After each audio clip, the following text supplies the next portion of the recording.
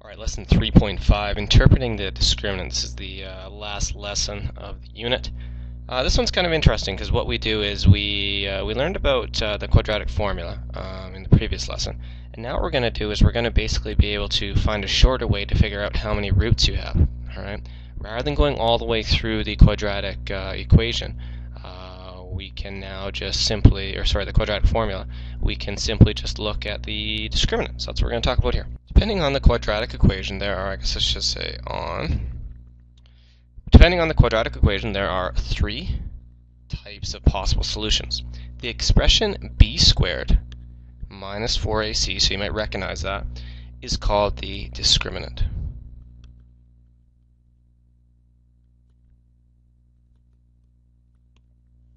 Of the quadratic equation, because it discriminates among the types of possible solutions. Alright, so we're going to look at how this changes.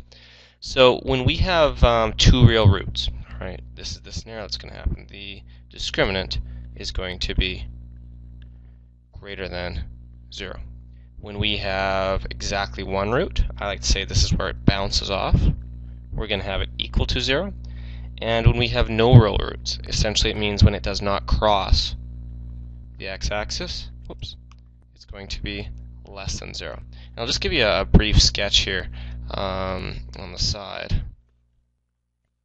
So two real roots could be something like this. It's two real roots because it crosses at two different spots. Those would be examples. Exactly one root will look something like so, where it just bounces. This is basically considered a double root because it hits on the way down and on the way up. So it might look something like that.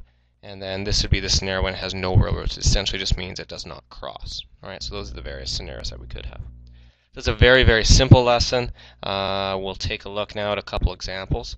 And the nice thing is, as you can see, is if a question simply just asks you for how many roots, it saves you a lot of time than having to go through the entire quadratic formula.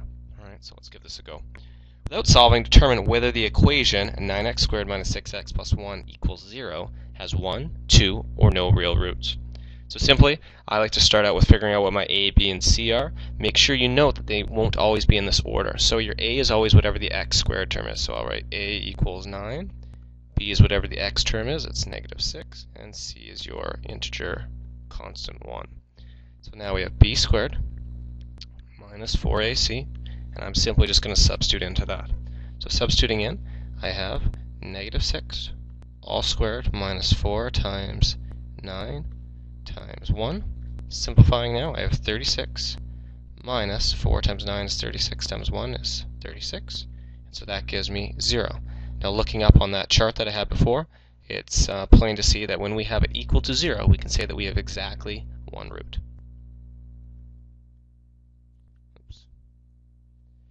So therefore, there is exactly one root. Alright, and again, that's simply just because it was equal to 0. Alright, go to the next page. So those easy ones kind of look like so. Example 2, we'll focus on ones where we have a missing k value normally. So it says example 2. Determine the values of k for which the following 2x squared plus 7x plus k equals 0 has no real roots. Well, the part I want to highlight here is where it says no real roots. What do we know about something that has no real roots? Well, we know that it must be, the discriminant must be less than 0. So I'm getting this information right from there. Okay. So we're going to try and figure out what that mysterious k is, and then we're off to the races here. So, start with what we know. We know that a is equal to 2, b is equal to 7, and c is equal to k.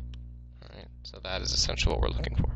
So substituting in now, we have 7 squared, substituting with brackets, 4 times 2 times k is less than 0. Simplifying now, 49 minus 8k is less than 0. Now I'm going to solve for my variable, solve for k.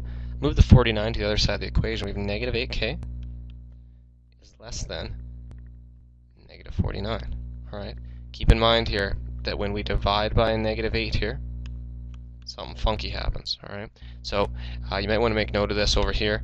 but whenever you divide by a negative and we have inequalities like less than or greater than, those type of signs, the inequality is going to switch. So this is going to end up being k is now greater than 49 all over 8. Okay. So what this means is if you were to go up here and pick a number that was greater than 49 over 8, all right, let's pick a big one, but like 100. If you put 100 in right here, then you would find out that it would have no real roots. If you pick something that was less than 49 over 8, then that would be a problem. You would end up getting either one root or 2 roots. Okay. So next thing it says, use one value of k to write an equation that has no real roots. Well, since we just found out that it has to be greater than 49 over 8, so remember that k must have been greater than 49 over 8. Well, 49 over 8 is approximately 6. So I'm going to pick something that's a little bit bigger than 6. We could, for instance, pick something like this. 2x squared plus 7x plus, I'll pick 7. All right, that would be one example. Note that there are infinite solutions that you could pick for something like this. All right. The discriminant is very easy. All it's used for is to figure out how many roots you have. You can, of course, have 2 real roots, and that's when it's going to be greater than 0. Exactly 1 real root, and that's when it's equal to 0.